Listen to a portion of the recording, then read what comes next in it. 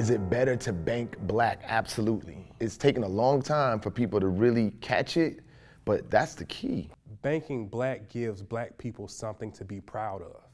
And that's why it's important for us to support our black bank institutions, not only here in Atlanta, but across the nation, because black people need something that they can own, that they can hold on to, that they can be proud of. I believe that it is important to bank black because it allows black people the opportunity to get loans. Maybe a small business loan. Then you can take that business, put it in your community, make money, put the money back in the bank.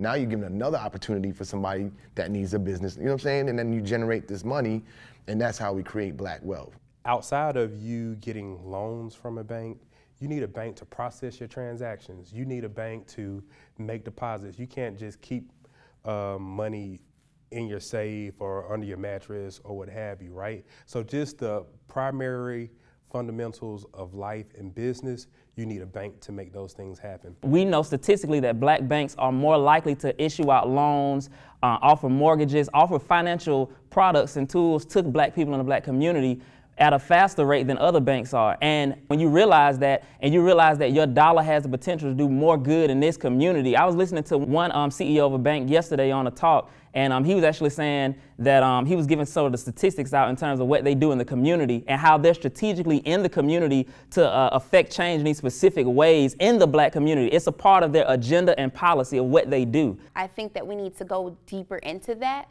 because in order for us to get loans from these black banks, we need to say, you know what, we're going to invest in this bank, but we also need some things from you, which are more loans, which are, and really holding these banks accountable, because now that there's been this bank black statement, black banks are starting to say what they will do for the community. As black people, we need to reconnect our black values and our black dollars.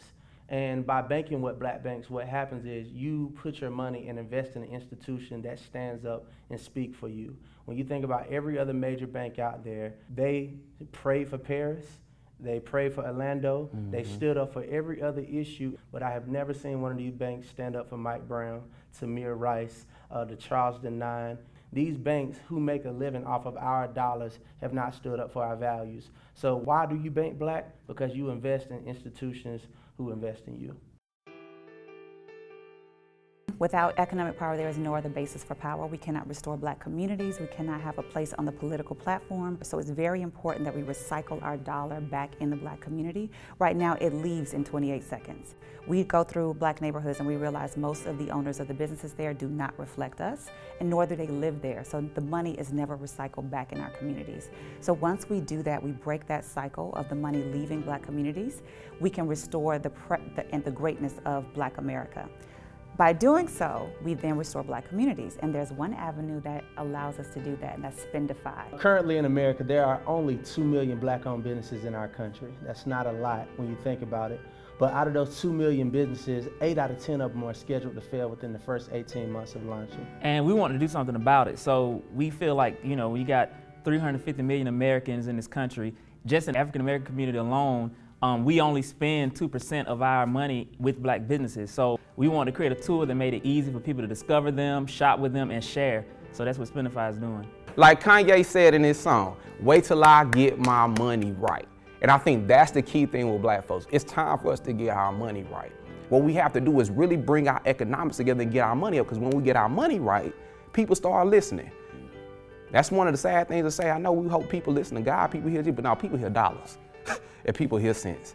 And we come in there and show, hey, okay, either I can cut a check or I can make sure that we can pull some money from you, people will start listening.